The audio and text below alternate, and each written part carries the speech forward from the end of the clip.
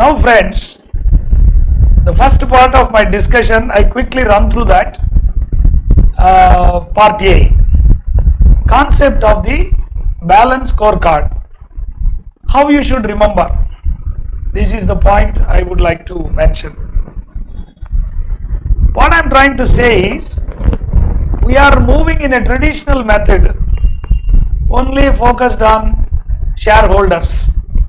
Return on investment only was the issue. Completely the business was driven from the perspective of the shareholders, owners, let us call it as owners. Post-liberalization and globalization. As I told you, Mr. Manmohan Singh very clearly said, so far we are following a path which has no light till date.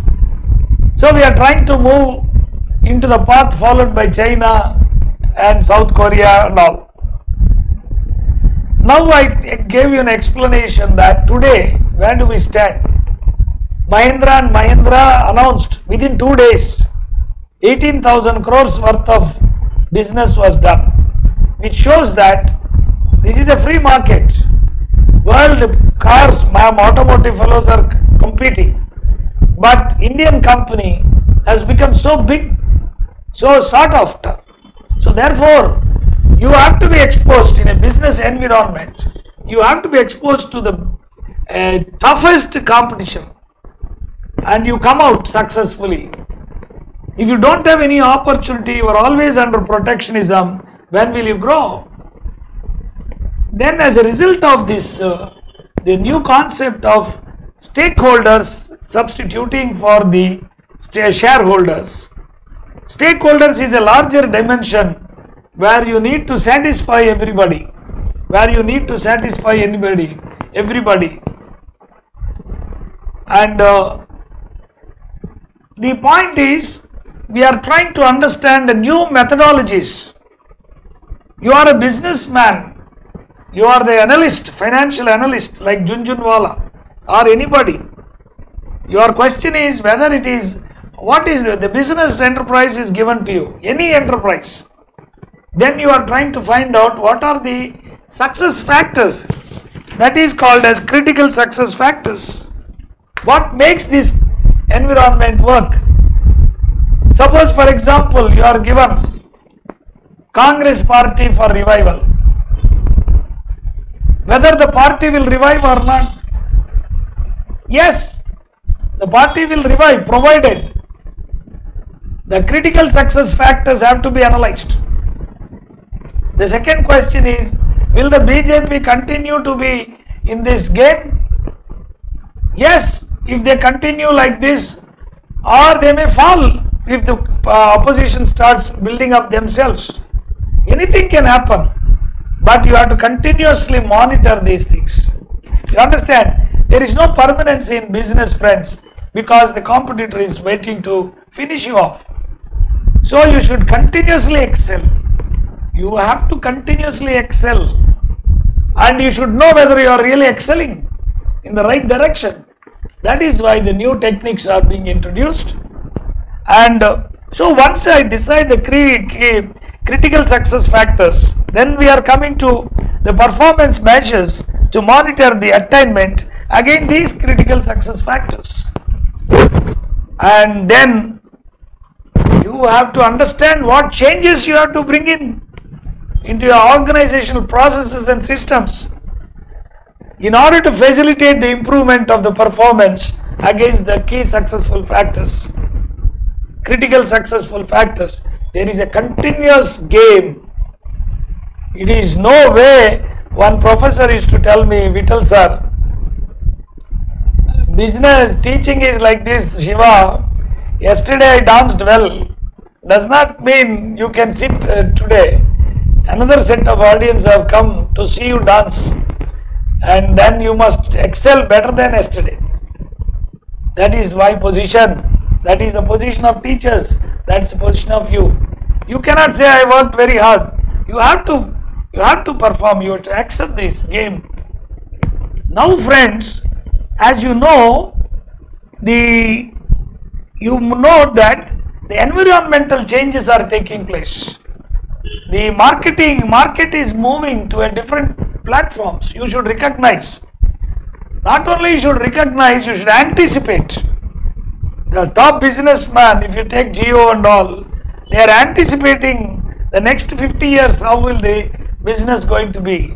And you want to be number one continuously. For that, how to equip yourself? That is the game in which we are all in. These balance scorecard case studies, before I come, we will understand. So many more yardsticks have come which I am going to help you to explain you. And the first one is, you are going to look at the business. You see, finally, as I explained you in balance scorecard, one rule I am telling you. Today the company is very profitable, but then there are a lot of problems. Quality, ambassador car, the quality of the product is not good. There is no innovation. The workers are not taken proper care, and they are no match to the competition. Once the competition is opened up, ambassador car closed down, Fiat car closed down. You understand? So they never applied that concept of balance scorecard because they never needed it. But today it is not possible, no longer possible, because the winds of changes are blowing. And that's how in the same country where you had ambassador car, you also have Mahindra car. You see the difference. That one could not withstand a small competition, whereas this one could withstand the world competition. That is the difference you have to understand. Now in this balance scorecard, we are trying to look it from the financial perspective. Financial perspective is looking from the shareholder's angle. What are these things in a business enterprise? Survive, succeed and prosper. You understand? The business has to survive. You have to be there in the game. Then you have to succeed. If you are in the game, even if failures are there, you may continue to cover them up. You will succeed and then grow, prosper. Under these categories, you are supposed to measure. So survive means you should have cash flow. I have to survive. Every month I should get money, cash flow, assured cash flow, that I should be able to meet the salaries of my staff, expenses, the maintenance of this administration, myself. If I am worried about it, then what growth I can have? Therefore cash flow becomes important. Then succeed. Success is measured in terms of opportunities you are getting, sales growth, and then operating income that is generated because of the extended growth of sales. Prosper, you are capturing the market share and you are able to generate a handsome return on equity.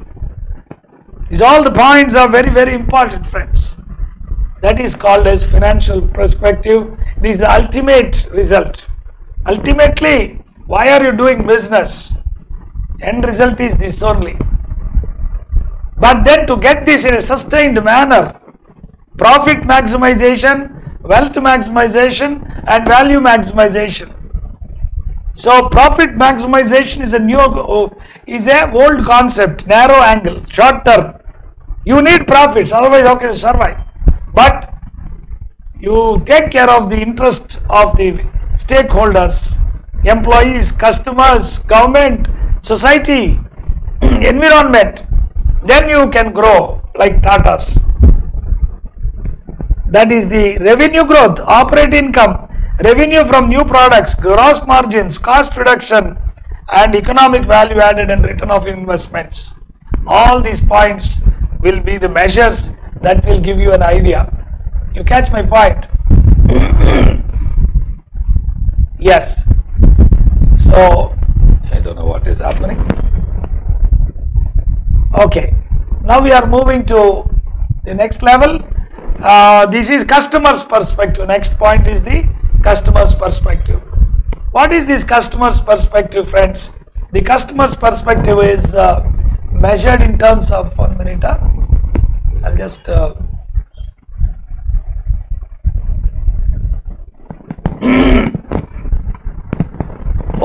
The customer's perspective is new products. That's the goals. We are talking about that, new goals, and goals will be new products, percentage of sales from new products, percentage of sales from proprietary products, old products, your core competence products, responsive to supply, preferred supplier, customer partnership. You are trying to see the bonding between you and the customers. How strong is this? And then we are coming to the internal business perspectives. The technology capability, manufacturing excellence, that cycle time, unit cost, yield, design productivity, and new product introduction. And finally, the innovation and learning perspective, technology leadership, manufacturing learning, product focus, time to market. Once you decide on the new product, within how much time you are able to bring it to the market. That is a point has to be checked. So these are all the things you would have been discussed, and therefore I would like to concentrate on the case studies. Let us take this case study, friends. All of you, this is balance scorecard, case study 12, balance scorecard. We are going to case study 12. Now with this background, how are we going to apply our subject to this thing? Can I start?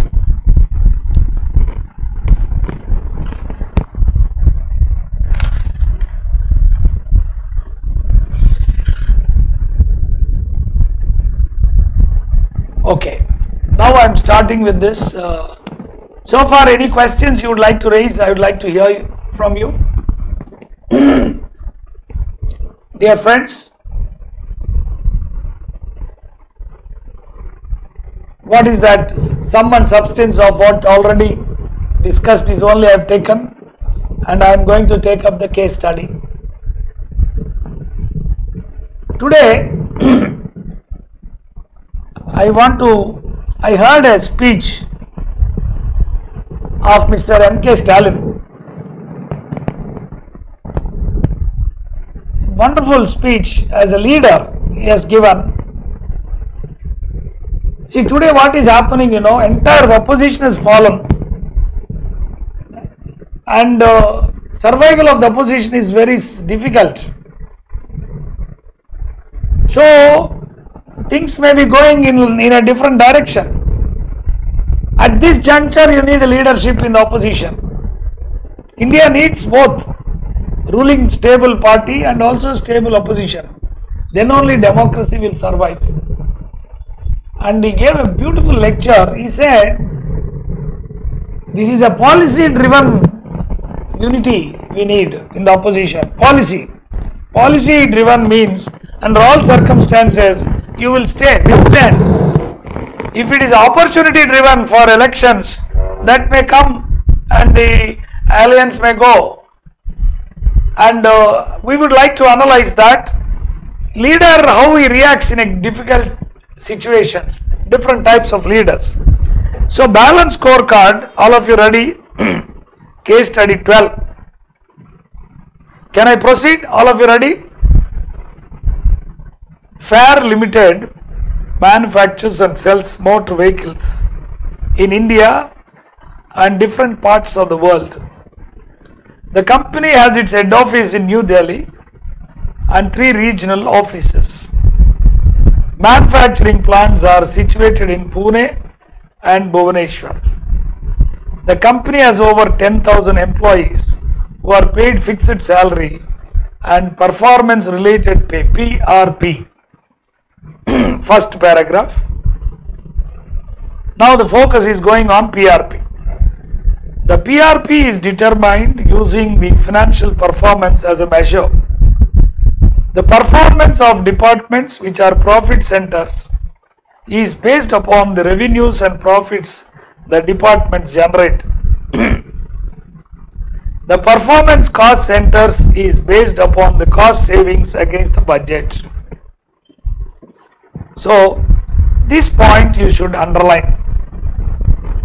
PRP is the focus, performance related pay. So when a worker knows he will get more money if I does like this, so how he will react? That is the entire crux of the subject. PRP is determined using financial performance as a measure. The performance of departments which are profit centers. What do you mean by profit center? When you are manager of there are three types of divisions: cost center, profit center and investment center. Profit center, cost center, profit center and investment center. In a cost center approach, the manager is accountable only to control the costs. From there only responsibility accounting is developed. But in an investment center, the manager is told, you do everything to maximize the revenues, minimize the costs and get me this return on investment, which will be compared against the yardstick. And if you are going to achieve more, I will give you so much percentage as profit. Okay. So if you take, I give you a hotel to run. I will tell you broadly you have to run only the hotel with comprising of only the vegetarian idlis, afternoon lunch and night dinner. I will give you broad, then I will tell you you have to perform. Now question is, you want to expand to another place, you have to do another thing, that I will not give you. Investment center means that I give you money and you do this business and get me profits. But in a profit center, it's not like that. Right. Okay. Right. The performance cost centers is based upon the cost savings against the budget. I'll just give you for 3 minutes break, friends. I've spoken too long and therefore I might need some time. Just I may take up to 8:30, friends.